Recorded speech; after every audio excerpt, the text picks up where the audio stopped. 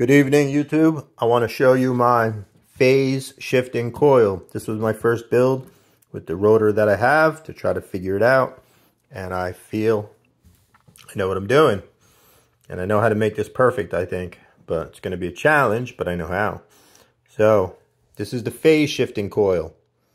This is designed to shift the output wave 90 degrees from the phase that a regular pickup coil will have. Okay, so when this one's at peak, it peaks when the magnet is dead center. It peaks. This one at dead center, induced voltage is exactly 0, like usual coils. So when it's like this one's lined up with the center, this one's lined up with the center, this one's at peak, this one's at 0. 90 degrees phase difference from this coil as opposed to a regular coil. Now, this is in a perfect position where if you send a pulse, it propels the magnet, right? And guess what? This one will be at peak at the exact same time. It'll be at peak ready to deliver a pulse at the exact same time as this one is at 0, ready to accept that pulse. See where I'm going with this? There's a lot of interesting things that could come with this. Now, it isn't perfect because the magnet is not the same size as the core. Therefore, we have that M shaped because we're not matching perfect. The size matches good with where the magnets are, but the size of the magnet itself in relation to the size of the core is not correct on either one of these. Because as you know, the exact spacing, the size of the coil should be spaced out. So every time one's leaving, one's coming in. But one's leaving here and the other one coming in is way the hell over here.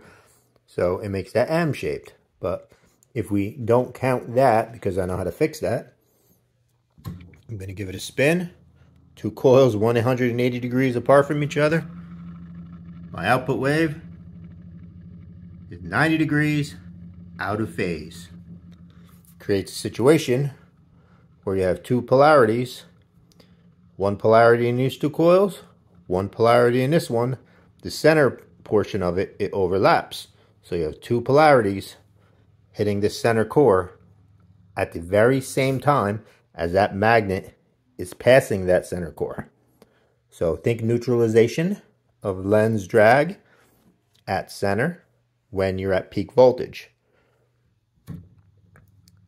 And this is at 0, ready to receive a pulse at dead center, so it could become a prime mover. And this one is at peak, ready to deliver a pulse as this one's at 0. Plus the elimination of most or some or a very good percentage of lens drag. So the spin, the induced phase shifting coil. I wanted to test